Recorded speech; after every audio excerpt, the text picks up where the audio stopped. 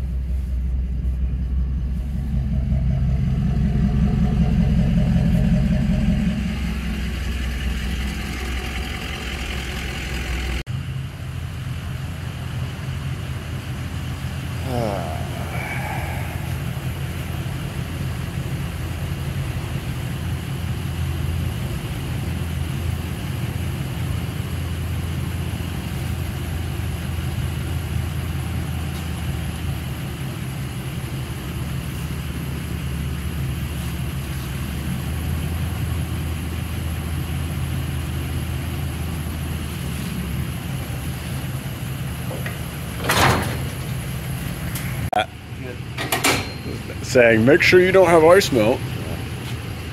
I even rinsed out some of their stuff. Nice.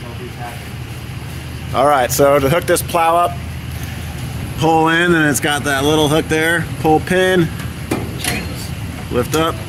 Oh, she's hooked up. And then we got to plug her in.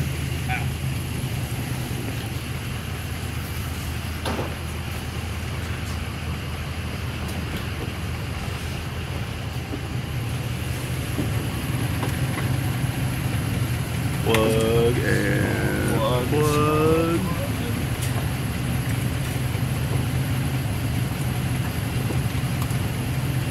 Good Lord, where'd you put it? Oh, I shoved it way in there.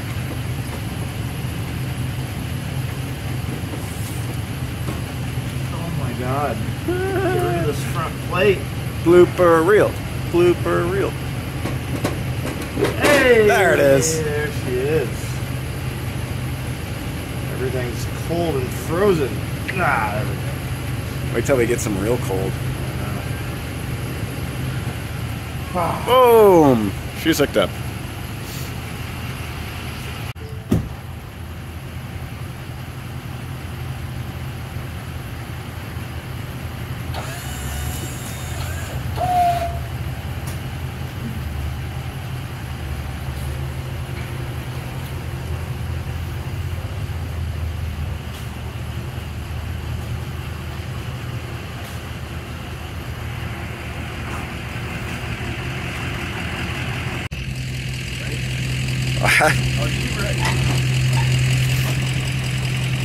So strong.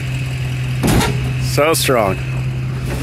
Let's throw these out now so they don't blow out.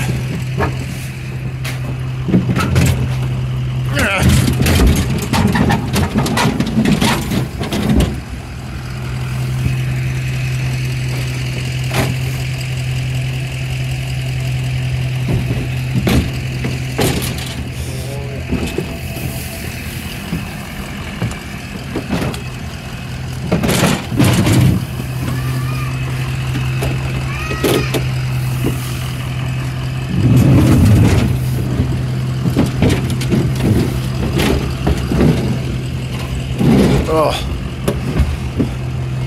beautiful.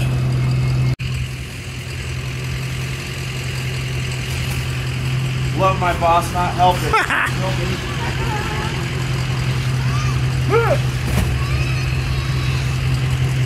God.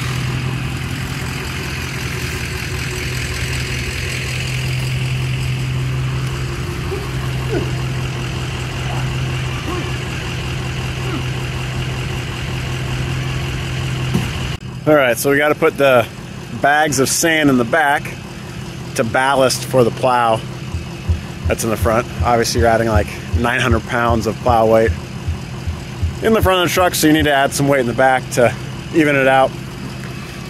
Plus, when you're driving around snowy roads, that much weight on the front makes it that much harder to get any traction if you don't have weight in the back.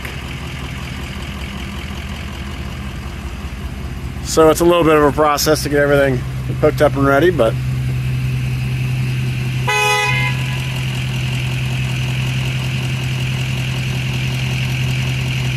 okay, so in prep for this storm, I put together another salt spreader. Again, we like the AgriFab commercial 130 pound spreaders. I just got them stuff in there from the install.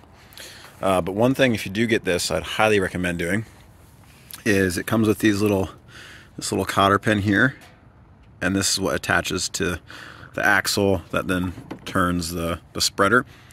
Those will shear off in our case every single time. So what we do is we take it out and we replace it with a nail, and then you just of course bend the other, when you put it through, bend the other end, and that works. That keeps it going. And if this shears off, this wheel will continue to spin, but it won't engage the axle, which then means you won't be throwing salt anywhere. It'll just be dropping down and falling off, which is no good. So I'm going to take that out and switch out that cotter pin for a nail.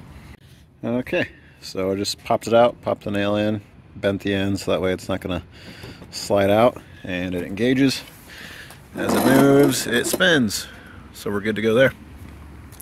But yeah, these that it comes with, so normally you'll stick this in, you'll bend both ends, but it's just not thick enough or hard enough metal, and you know, within a couple times or a couple uses, it just ends up shearing off, and then it's no good.